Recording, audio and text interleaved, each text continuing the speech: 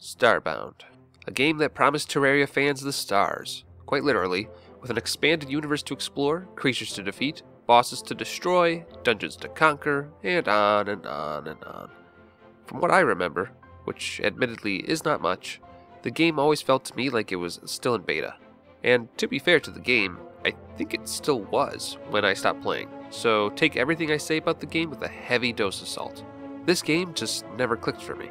So, when a member of the community, Kindra, made a custom mod and avatar for the game and asked me to try it, I balked at first. I didn't have fun with the game when I was playing it vanilla, and I'm not sure how adding a challenge to the game would... Oh god. Okay. I guess we're doing it. Firebombs! In space! So first things first. I have absolutely no idea what anything is or how anything works. I haven't played this game in years, and even when I did play it, I never got any further than the first boss. So that's good. We load up the game and there we are. Mrs. Lemon, Catgirl version, unlimited firebombs in hand. Oh, hey, I can throw them already. That's not good for everyone else. After fiddling with the controls a bunch and figuring out the very important ability to make faces, we waltz through what, I assume, is the story. I think I'm becoming a space cadet or something, I'm not really sure. All I know is that I'm supposed to get a matter manipulator at the ceremony I'm going to, which, for the uninitiated, is an all-in-one tool that can break down everything around me.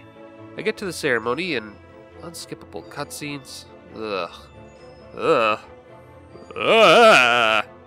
Well, guess the party's over. Let's go somewhere else. No, don't sit down. What are you doing? Oh, right, I'm a cat. If I fit, I sit.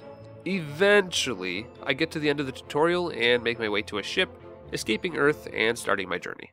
Oh, Earth is gone? Damn, that's a thing. Also, Kindra, question, why am I a cat that owns a cat? This is some Mickey Mouse owns Pluto tomfoolery right here. Anyway, our ship's busted and needs repairs. Guess we need to go find something. Sorry, I wasn't reading. But yeah, we're going to go to the nearest planet in search of repair stuff. Ooh, this looks peaceful. Time to burn it to the ground! Yes! Yes! Yeah! Yeah! It burns us! It burns us! So, yeah. Let's talk about what we're working with here. The only method of damage I have here at my disposal is firebombs. Molotovs. They act like you would assume. Hitting an entity deals direct damage, and the fire that spreads from them deals damage over time to anything caught in the flames. From what I can tell, the damage is... God damn it, are firebombs overpowered in every game? Anyway, damage isn't a problem, at least not at this point in the game. And obviously quantity isn't a problem either, thanks to Kindra's efforts. The main issue I'm having with this method of play is that I keep setting myself on fire, and as I just said, the damage is pretty hefty. Making medkits isn't difficult, but it's somewhat jarring to throw a firebomb, then sit around for 5 seconds waiting for the fire to go out, just to bump into another enemy 10 feet past the first one, and have to do it all over again. Or worse, to get rushed by an enemy and throw fire everywhere in a panic, effectively killing us both. No, there's gotta be a better way than this. Let's see what we can do. A little digging into the game's wiki, and it looks like we have 2 options to avoid getting third-degree burns. There's a lot of steps to both methods though, so I'm just going to write them out real quick, otherwise I'll be going back and forth and making even less sense than I already do. So, method number 1, the fire resist augment. In order to take advantage of this doohickey, which would essentially make me fireproof, I'll have to go on a little mining operation, find some iron, make an anvil, then I need to fix my ship, which means beating the first boss, then go to another planet, find tungsten, then build an environmental protection pack, EPP for short, with the anvil. Then I need to find this fire resist augment, randomly, in a chest, and add it to my EPP. Doesn't that sound like a boatload of fun? Method 2 involves much less RNG, and involves making myself some burn resistance spray, which gives me the fireproof condition for 5 minutes. In order to make some SPF 3000, I need to push forward in the story until I get to the first dungeon, beat the first boss, buy an ice fluffalo, that's an ice elemental buffalo, come on, keep up, and milk it for its extract. Ugh. Then we have to build a furnace, upgrade that to its maximum quality, then build an apothecary, upgrade that to max, then combine my buffalo milk with copper bars. Oh, and I'll need to explore level 5 or 6 planets to do any of that last part, and in case you were wondering, the highest tier of planets is 5 and 6. Alright, screw it, we'll figure it out live, let's get to it. We drop down to the first planet and attempt to figure out how to repair our ship. I explore some caves, build what could optimistically be called a base, made some armor for my cat lady, and then got immediately confused about where I was supposed to go. Thankfully, Kindra pointed out that there's a compass in the top right corner. Oh. Well, that's an hour wasted. Anyway, we follow the compass to some ruins, touch the ruins like any self-respecting adventurer would, and are immediately teleported to some sort of space station where we can puppy! Who's a good boy? Who's a good boy? Is you? Yes, it is. Oh, yes, it is. We pop around the station, talking to all the NPCs and collecting all the fetch quests, and eventually make our way down to Exposition Grandma. Hello, Exposition Grandma. How are you today?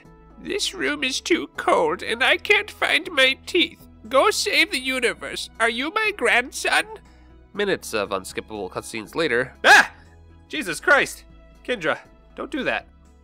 As I was saying, Exposition Grandma quests us with finding a guy and repairing our ship.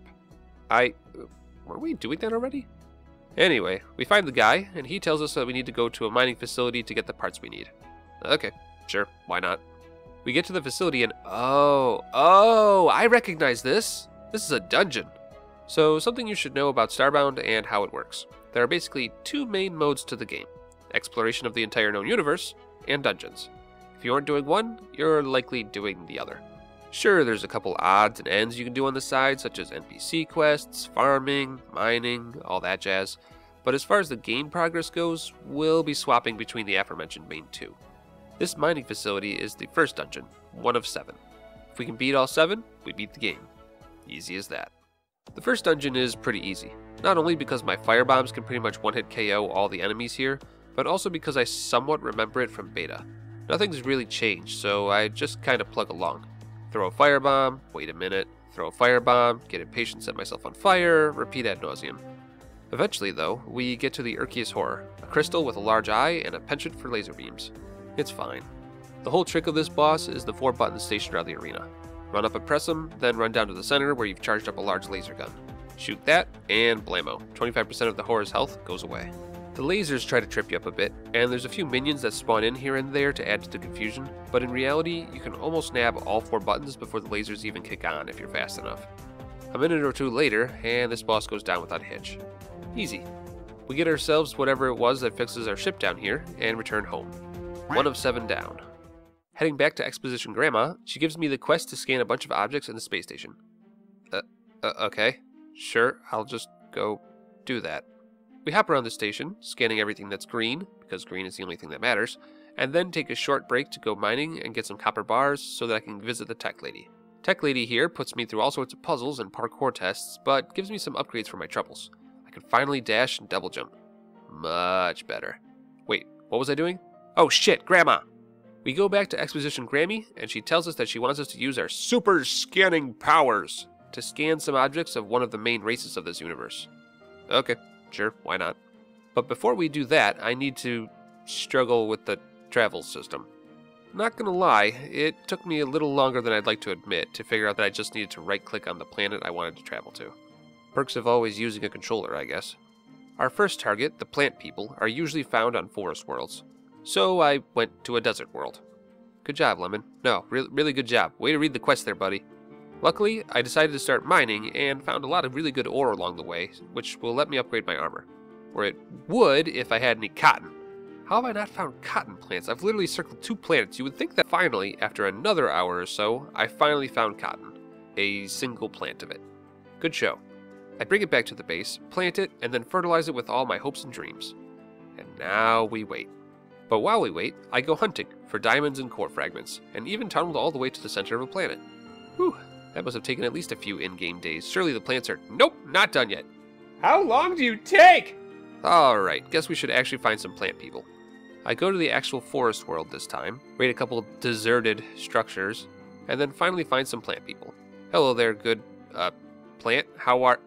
Oh, no, you're weird. Lonely flowers aside, things are going pretty well.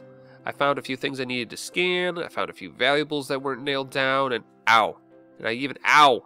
Fuck off, bird. Oh, no. Oh, God. Oh, God, I'm sorry. Get out of the fire. Get out of the fire! Well, she's okay, I think. So hopefully there's no ill will towards me for that little accident. Yay! Yeah, I deserve that. Hopefully killing me once was enough to get it out of their... Okay, come on now. Alright, screw it. Salt the earth! Okay, so after scanning all the objects I could find in this completely abandoned village I found, there still wasn't enough objects to fill the bar. Which means I'll have to go to another plant village to explore. After a little online research to make sure I was doing everything correctly, it turns out I am. And I'm also not the only person to gripe about the scan quest either. From what I can glean, the idea of these scan quests was to encourage players to explore the universe, which would be fine if these planets were a bit more unique. But we're not here for a review, we're here to beat this game with firebombs. Analysis can come later. Anyway, find the plant people, scan their stuff. Got it. While investigating, I took a short break so that Kindra could pop in and give me some reskinned molotov cocktails. Hey look, firebombs. Wait, Kindra, no. Kindra, no! Wait, that's new. What is that? Why can't I move? Oh no, the world. Oh no. Help. Help. Ah, there we go, thank God. I got stuck. Oh. Oh, my keyboard died. That's what happened. Oh no, I'm stuck. Help. Oh shit. So yeah, bought a new keyboard. That's part of the run. You have to do that or else you can't do this run. Take notes. After equipping new hardware, I opened up the mystery door and oh god, it's a challenge room. Get away from me. Get away. Wait. What's challenging about this again? Eventually, we return to Gram, and she excitedly alerts us that somehow our random scanning of objects has helped her remember where the plant people artifact is located, and shoos us off in the direction of the next dungeon. Dungeon 2 is some sort of competition among the plant folk, where they all compete with one another for the right to hunt this year's target. Unfortunately, they're also biased towards cats, apparently, and all decide that I'm more fun to fight than one another. Shame you're all made of kindling. Between my firebombs and an assortment of traps that I used to my advantage, there's nothing overly difficult leading up to the boss. I did make a friend, though. Well, friend might be too strong a word, but hey, at least she's not actively attempting to murder me, so that's a step up. Oh, jeez, I've been burned like that for, shit, almost 2 minutes now. Hey Nuru, did you know it's 15 degrees cooler in the shade? Me and my newfound acquaintance here eventually make our way to the final chamber where we find the first boss waiting. Exodoom. The big spider thing. Nothing difficult to see here. The boss takes minimal damage at best, at least at first, but once you crack his exoskeleton, he burns real good. He does drop a few minions here and there, but they don't stand up very well to all the fire I've been throwing around this entire time, so it's fine. It's at about this time that I found the true boss. My frame rate. Turns out, Terraria, Starbound is not. This game is not very well optimized, and the particle effects eat my potato of a computer alive. Doable, of course, but still not great. Anyway, we've got the artifact that Grandma was looking for, so we give it back to her, and wouldn't you know it, she has another scanning quest for us. Hooray! The next folk are in the ocean. Nope, not doing that. Forget it. Forget it! I'm not a fan of dark water. Too many things hiding in there. Would you look at that? An entire planet of dark water. No, that's fine. This is fine. This is... Oh god, what are you? Now, you'd think I'd be in trouble, what with being a cat and using fire as my main form of attack. But we've got two things going for us. One, I made an EPP, which gives me water breathing. And two, firebombs are OP AF. The fire may not exist underwater, but getting hit by a glass bottle is still pretty painful. Poor nightmare fish over there never had a chance. After an excruciating underwater walk, we finally find a fish fortress and start scanning everything in sight. Needless to say, we do this for longer than feels necessary, then head back to Exposition Grandma, who then remembers where the fish artifact is and sends us off to the next dungeon. Are you seeing the pattern here? It feels like the main quest might have been an afterthought when this game was put together. Not saying, just saying. Alright, fish dungeon. Oh boy, bad frame rate. Bad frame rate. Like, glitch you through the elevator and throw you to your death levels of bad. Again, my computer is not good. Not yet, anyway. Reload the dungeon, don't fall off the elevator this time, and make our way into an underwater library of sorts. This should go well. There's not a whole lot to say about this dungeon either. Press some buttons, swim through some submerged tunnels, burn some cultists, you know, just another casual Thursday. Eventually, we make it to the boss. You can tell it's the boss because she's monologuing, and because she has a katana. Ow. Ow! Jesus, relax, how the hell do you die? Okay, round 2. This time with 90% less panicking. Let's see, she has a gun she shoots downward, sword slashes, sonic spin dashing, and a Dragon Ball Z blast. Oh, and a shield, which grants her invulnerability until right after she spins. Oh, okay, it's a pattern. Got it. This is doable. Memorize the pattern, dodge all the attacks, except for this one, which I cannot for the life of me figure out, and have to just heal through. Then pepper her with firebombs until she catches her breath. Repeat 5 or 6 times, and voila. Boss number 3, down. You just gonna ignore the fact that you're on fire, or... We head to the final chamber, open the prize chest that's full of weapons I can't use, steal the fish artifact, and head back to Gramps. Computer? Computer, please. Bird people this time. You know the drill by now. Go to their homes, steal their things, return to Grandma, remember where the artifact is, go to dungeon! Ooh, look at that sunset. And that Chungus. My god, you're a big Chungus. Chungus here wants to give me a tour of the temple, and doesn't want me to touch anything. So, obviously, I touch everything. Nothing happened. Missed opportunity, Starbound. Missed opportunity. Chungus then opens a door, tells me to make my way to the exit through the gift shop, and immediately falls asleep. So obviously, I ignore his advice and head deeper into the temple. Whoa, hello, didn't realize we were playing Mega Man. Question, why do ancient temples always have modern technology in them? Like, I know I'm not the only one that's bothered by this. Can we get an expert to weigh in on this? We head further in, dodge the traps, dodge the guardians, then decide to switch it up a bit and get hit by the traps and the guardians. Wait, no, that was a bad idea. Reload the area, dodge the traps, dodge the guardians, press some buttons, get some cosmetics, fail to notice that the challenges are marked on the walls, and go for the water like an idiot. Oh god, sharp teeth! Sharp teeth! No, no, no, no, no, no, no! You know, 75 damage from a single hit might be a sign that we're under-equipped. Let's see what we need to make better armor.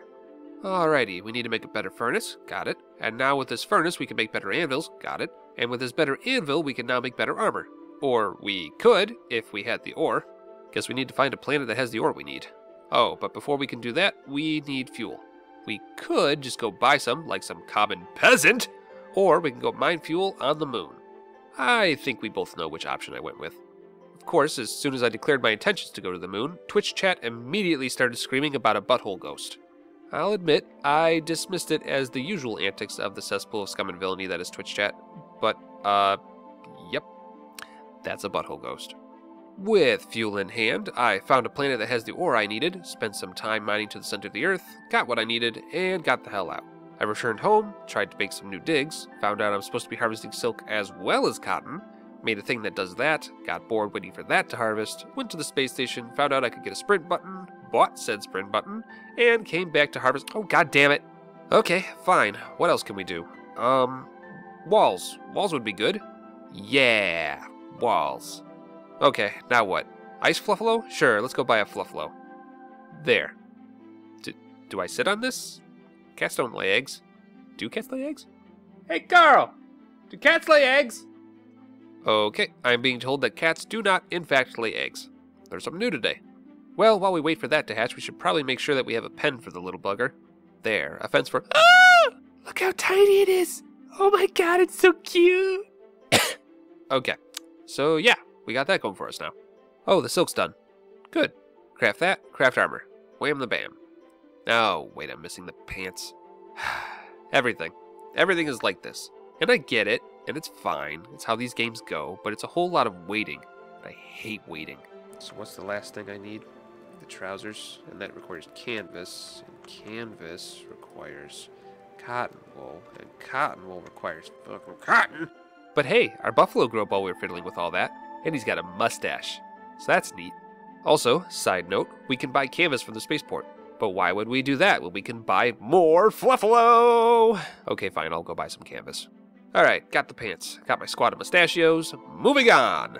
But wait, no, can't move on, because I just realized that I don't have the best armor. And I want the best armor, so I'm gonna go get the best armor. More mining, more burning, more challenge rooms with nothing in them. Here, take every single one of my medkits. Now you have something worthwhile. Oh god, another challenge door. Well, at least this one isn't eating my processor alive like the last one. Easy game for babies. Easy game for babies. Easy game for babies! Alright, what do we got? Upgrade modules, fire resist augment, the dust cracker. Wait a minute. Fire resist augment? Oh. Oh. Oh. Finally. I am a god among mortals. All shall burn before the might of... Ah! It hurts! Why does it still hurt? Oh, it just removes the burn effect, not actual fire damage. Well, I feel lied to. Oh well. At least I don't have to listen to my cat constantly screaming in agony anymore. I guess that's nice. Anyway, long story short, I found the ore I needed and made some better armor. Moving on, for real this time. Back to the Temple of Chungus. Back through the traps, back past the Guardians, back to the water pit. Actually, no, let's go the other way. Oh no, fire? However will we get past fire? I push forward, do some more puzzles and traps, and blah blah blah, we're here. The Kluk's Avatar. It's a statue. Okie dokie. Well, that was easy. Oh, there's a second phase, I was gonna say. Okay, ow. Alright, round 2. Not looking forward to... What? A boss that doesn't make me go back through the first phase? Very nice, Starbound. Very nice. This fight's not bad. Dodge the lasers, dodge the ice. Dodge the lava, kill the bird. Simple enough. We steal ourselves another artifact, then head back to Grandma, who tells us, once again, to go find some clues. Oh, and she gives us a flamethrower. What? Where were you hiding this? You all know the drill by now. Go scan some stuff, this time of the monkey folk variety. We eventually find the monkeys hiding in a tundra, because, you know, monkeys are synonymous with snow, and get the location of the next dungeon. Oh, good, we're part of the Resistance now. Rebel scum! Of course, we're the ones that are told to go crawling through the sewers, so the rest of the Resistance can push forward. Sure, I get it, pick on the cat, because she doesn't have opposable thumbs, I see how it is. The sewers are exactly as you'd expect. You got water, mad scientists, zombie monkeys, attack drones? Alright then. Oh shit, you're all that's left? Man, irony hurts, doesn't it? Alright, on to Big Ape. This boss. This boss is an actual challenge. Not only is he doing a lot of damage, but it's also a bullet hell. Not exactly a good combination for my computer right now. And yes, I'm going to blame the lag on my terrible aim. Anyway, after a try or 5, I realized that each individual drone has its own health bar. And once you finally kill one of them, the others regenerate to full. Oof. We need to upgrade our armor again for this to work. My healing items can't keep up. Speaking of healing items, I need to upgrade those too. Turns out, it's not that hard to make better versions of what I've got. You just need a lot of bandages and synthetic material, which I have a goodly number of, and some RNG drops from enemies, which I have far less of. Great. Thankfully, Kindra drops in to give me a helping hand, and gave me 100 of each. Is this cheating? Yes, absolutely. But this video needs to come out sooner rather than later, and we've obviously proven that we can get these items without issue, so in the interest of keeping things moving, I accept. After a bit of mining on some dangerous planets, I find enough ore to upgrade my forge, make myself some endgame armor that boosts health and defense, and give Big Ape another go. It goes much better. His attacks do a bit less damage now, so panic healing is easier, and slowly but surely, we knock out his drones. Ooh, nice, we've gone full Star Fox. Well, my aim never improved, but hey, dying to damage over time is still dying. I'll take it. And this. Alright, last artifact, let's go. This one hangs out in volcano areas. Okay then. Oh, good, the robots all think they're cowboys. And they have a sense of morality? Well, we can't have you telling the guards about the fact that I stole the street now, can we? And now I have a hostage. A hostage that almost immediately fell victim to Stockholm Syndrome. Must be the cattail. Before we head out to the second to last dungeon, I mine a few last bits of ore, making some Dead Space armor, and head out to see what's waiting for us. Wait a minute. This isn't cowboys. This isn't cowboys at all. Ooh, wizard costume. Okay, Starbound, I forgive you. This dungeon is much more straightforward than the previous ones. You have a castle, the enemy has an entire siege's worth of battalions. Have at ye! My firebombs make pretty quick work of the enemies, so it's not too bad. Is that a siege engine? Fine, if you get to use those, I get to have friends. Plant Lady, Monkey Soldier, I choose you!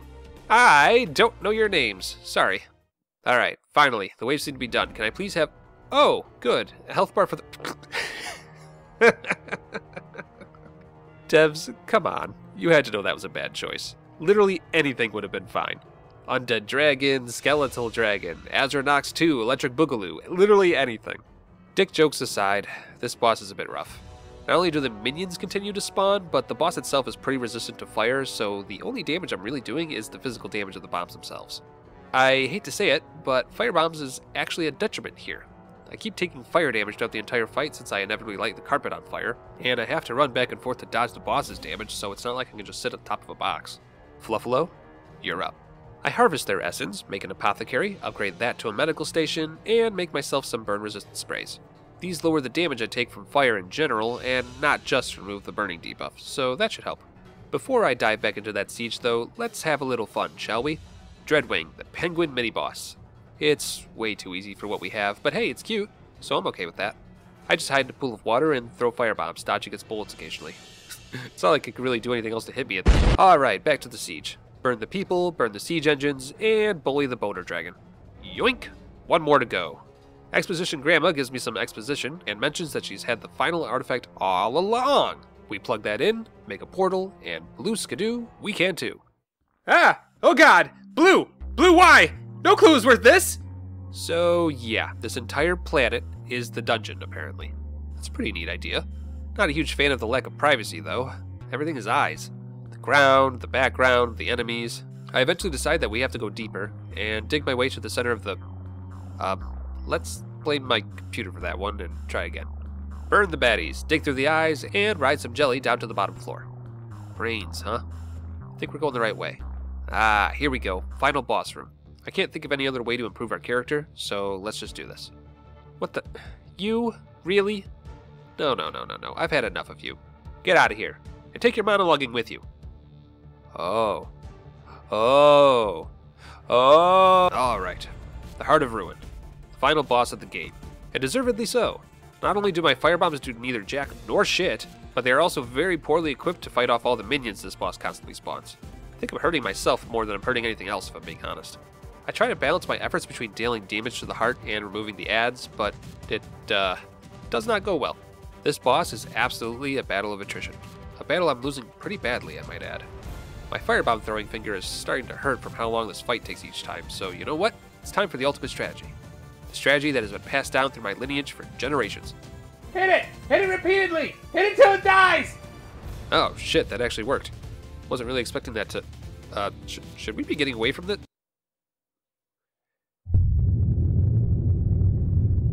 And that's how it ends. We did it. We burned the ultimate evil of the universe alive with glass bottles filled with tequila. And to reward me for my efforts, Kindra even made me a trophy.